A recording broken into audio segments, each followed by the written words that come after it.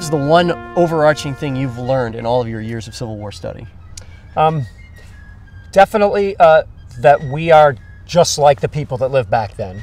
We can find connections with all of the people in this nation, whether their families were here before the Civil War or not, and how the Civil War impacts us right up until the present day. A watershed moment that defined everything thereafter. I've read where the Transcontinental Railroad probably would not have been possible before the war. It was too overwhelming.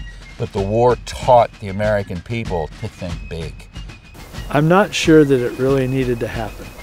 I look at the forces that happened, and I look at Fort Sumter over and over again, and I look at the egos, the egos of Lincoln and Davis.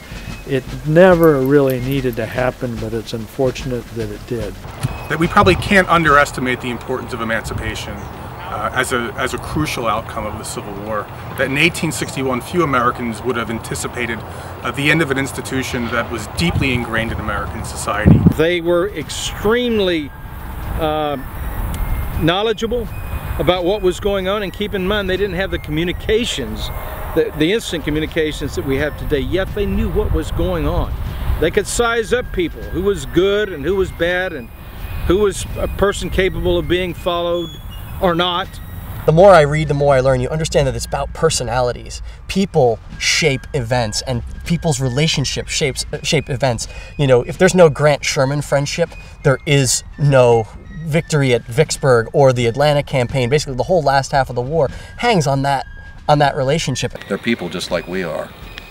You know, Robert E. Lee still has to write home for his underwear in May as it's getting hot. And it, you know, gives you an insight. He's not the statue out there on Monument Avenue. He's a man like all of us.